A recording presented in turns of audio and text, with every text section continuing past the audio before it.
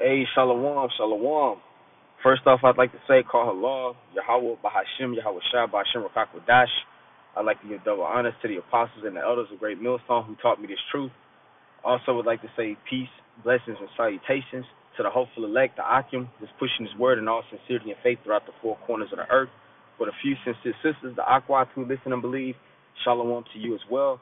Shalom to all of the new fruit, the new viewership, the new believers coming into this faith. Just back with another lesson, and I just wanted to just encourage brothers that as we come down the pike to Satan coming with great wrath, the hour of Jacob's trouble, we're gonna have to have a high level of trust and faith in Yahweh Bashem Yahweh Shah, because that's our only sole source of strength. We of ourselves, we don't have any strength in this place. We're made strong. Our weakness is made strong through the Most High strength in His Son Yahweh Ba'Shem, or in His Son Yahweh Shah. So, of course, the Scripture says, "Pray without ceasing." There's a lot of different things that we can do to strengthen our connection with our power in these latter days, man. Being around the body, reading the Scripture, studying, whatever it takes, just to keep your strength and your faith at the level that it needs to be, so you can complete your course. So I'm gonna start off here in 2 Corinthians 4:16. It says, for which cause we faint not, but though our outward man perish, yet the inward man is renewed day by day.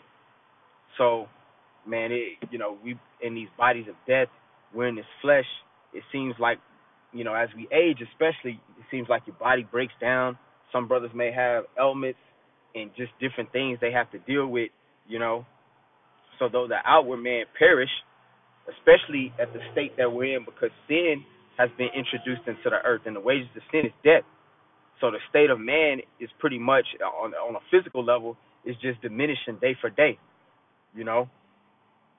But the outward man perishes, but it says, yet the inward man is renewed day by day. And that's talking about our men of faith, the men of Yahweh Bashem Yahweh Shah, man.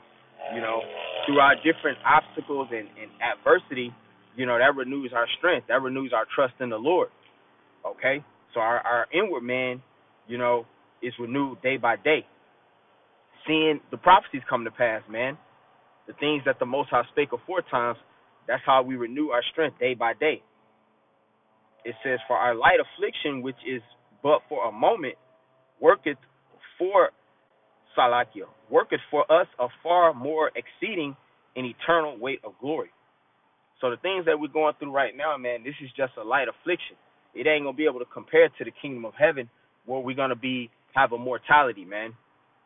It ain't gonna be no such thing as death, even though we know through the Spirit that there's no such thing as death now. When you so-called leave the earth, your body, your flesh goes to the earth, and your spirit goes back to the Heavenly Father that gave it. But in the kingdom of heaven, man, we're gonna actually get to live out a full life. And the life that we're living here, the struggles, the adversities, the sorrow that we go through here is not going to be able to compare to an everlasting kingdom of joy and happiness and righteousness. But we're going to have to fight to the finish, We're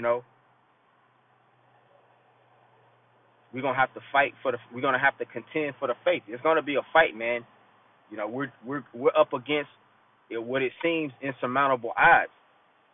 So our faith is going to have to be at a high level, and I know that's easier said than done, but if you feel that your faith is weaker, prayer, that's one of our main weapons, we can use to get greater access to the strength that we need, But just going to the next scripture, Isaiah 40:31, it says, but they that wait upon the Lord shall renew their strength.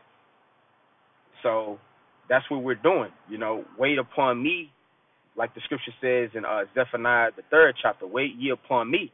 So we can't try to take matters in our own hand to overthrow Edom, our wicked enemy, okay, to try to set our people back in order, to set our women in order of our nation. We're going to ultimately have to wait on the Lord to set things back in order. And wait, that basically means like a waiter. In the time frame, in this grace that we're in, we have to serve the Lord, man. Okay? But it says, but they that wait upon the Lord shall renew their strength. So those that wait upon the Lord, it's clear right here, it says, shall renew their strength. The inward man is renewed day by day. Us going through that process of serving the Lord, making our bodies a living sacrifice, going through all of these, different obstacles and adversities, being proven as fine gold in the furnace of adversity. Our character level is elevating. Our strength is being renewed,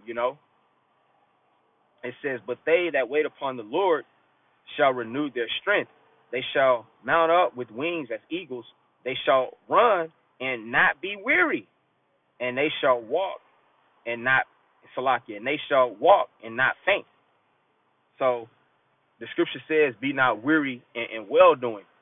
So at the time that we're in right now, of course, brothers, we go through all of these different, emotions in the flesh, depression, anxiety, just all of these different things that drive your spirit one way or the other. But as far as the ministry is concerned and doing the things that we know is in our best interest to do for salvation, man, we can't grow faint in those things. Matter of fact, it was another scripture. Oh, yeah, I know where it's at. It's in Proverbs.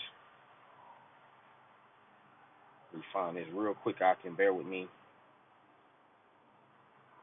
Because the Lord has brought us way too far for brothers just to give up, in the fourth quarter, so to speak. Like you just gonna quit the game and you got the ball at the goal line, pretty much. The Lord has showed us way too much. A lot is happening in the earth as we know it right now. We're in a time of major prophecy coming to pass. All the things that, starting with our elders and apostles, have been saying, for 30 plus, 20 plus years, man, these things are coming to pass in perfection in our lifetime, man. So we got a lot to look ahead to, man, just to give us hope when things are not going so well, through your day-to-day, so to speak. But this is Proverbs 24:10. It says, if thou faint in the day of adversity, thy strength is small. So right now it's not the time to become faint. It's not the time to become weak. Of course, we all go through periods of weakness, but you have to examine it and try to find the strength to pick yourself up. Strive for the truth unto death, and the Lord shall fight for thee. Okay? So the Lord is looking for someone who is going to at least put up a valiant effort, man, to try to go up, to forsake the things that the enemies that are going to kind of try to tempt us with. The Lord is looking for someone who's going to at least, apply effort, going to put up a fight, even when you're tired. Because as boxing, some of those championship rounds in the 12th rounds, that's the hardest time to fight. When you're just tired, your body's been all beat up, especially if it's been a pretty close fight. But we in them championship rounds, so to speak, But I'll read this in the NLT, actually. Proverbs 24:10 in the NLT, it says, if you fail under pressure, your strength is too small. So right now we're in a pressure situation, man. The Most High is putting us in the pressure cooker. And we got examples of our forefathers, the things that were written aforetime were written for our learning. So there's countless examples of our ancient forefathers who stood stiffly when they were against insurmountable pressure, to where they had to rise to the occasion, so to speak. But we understand ultimately that the Most High, he's going to lift up a standard, okay? But we at least got to put in our own fight, We got to give the Lord reason to want to fight for us, So with all being said, I just want to put up a quick lesson. Lord willing, it's edified. I want to give all praises to Yahweh, Bahashim, Yahweh Shah, Bahashim, Rakakwadash. Double honors to the apostles and elders of Great Millstone. Shalom, peace and blessings to the elect.